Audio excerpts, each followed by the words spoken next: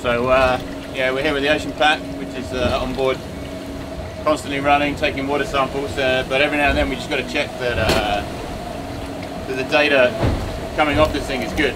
So periodically we're going to take water samples. So we've got a second water sample for this leg, and then this will get sent off to a lab, and they'll be able to check that the instrument's actually reading correctly, just to make sure all the data on board is good. So we just got to fill this little bottle up a few times, make sure there's no contamination.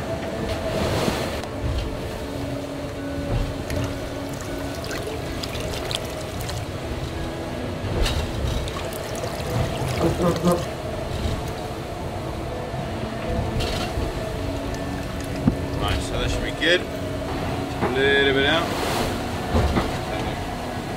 Then we've just got to take care not to touch the top, because obviously we've got pretty salty hands on board and we don't want to contaminate the sample. But there we go, second water sample of leg 2, Cabo Verde to Cape Town, to go to the lab. So yeah, we carry this this ocean pack here on board, 11th hour racing, and as I was saying before, it runs 24/7. Just taking water samples constantly as we sail around the globe.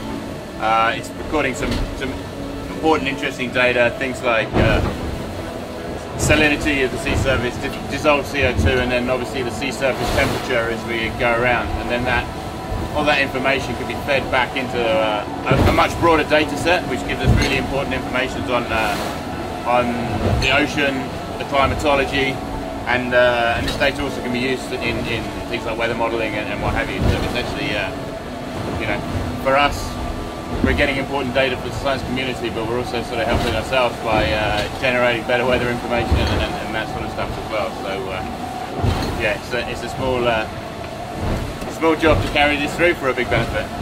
Array of pumps and filters, and in various stages there's various different sensors.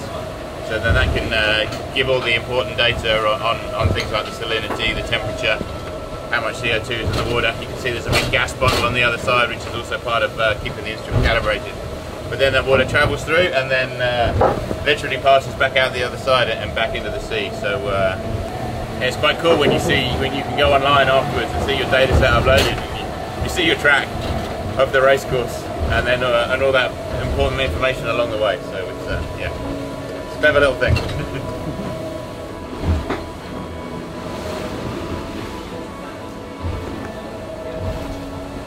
15, and then Latin long, so they know where we were. 9 degrees south. 34 minutes. So now they got this water sample to compare in the lab. And if everything lines up in the lab, we know the data on board is all good.